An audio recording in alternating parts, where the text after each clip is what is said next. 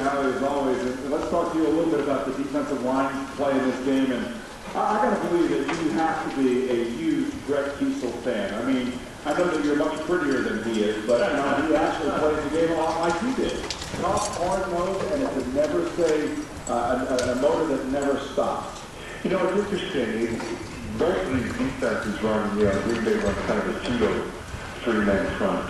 Pittsburgh has always had that kind of a guy playing in the defensive front. It's all about the linebackers, and it's less about two-guy thing and more about mismatches. And I believe for both offenses, one by the quarterback, three snaps, packages, he's coming, he's not, and it's less about playing block the guy.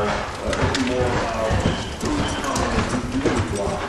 And the free runner. Set it up on her, keep it going. In the slot and Palomalo, what he does for that defense. And, Pittsburgh is what, how many times have we talked about Pittsburgh's defense over the years? I mean, it's their fourth decade and they've appeared in the Super Bowl in 4 decades. Pretty remarkable.